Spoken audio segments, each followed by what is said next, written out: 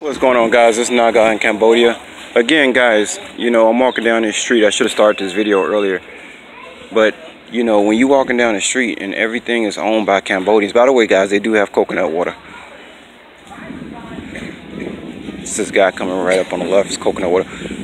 When everybody does their own thing and able to have their own business, every shop on this street is coconut.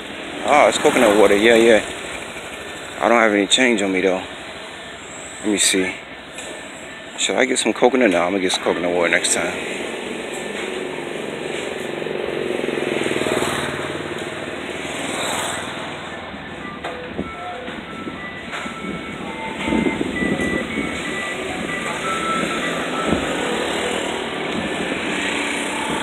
You see, guys, it must be about 200 Cambodian businesses just in a square mile alone. Yeah, I'm gonna have to go back and get some of that coconut water later. I gotta find out how much it is. Suste.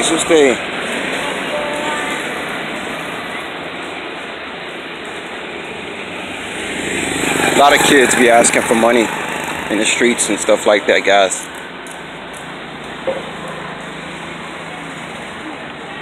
I read somewhere it's best not to just not give it to them because it doesn't really make any sense. It's kind of like you're perpetuating, poverty. Even in America, I really didn't. I get money sometimes, but most of the time, kids come out big, and I really don't deal with that.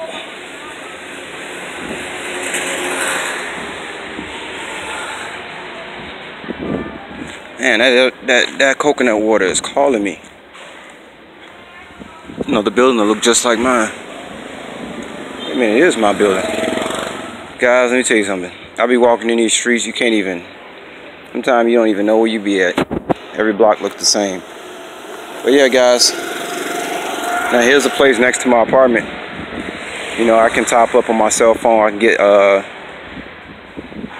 unlimited local calling for $2 a month.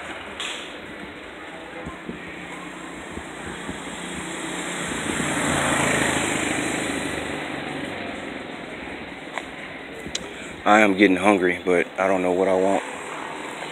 Alright, guys, I'm gonna end it right there.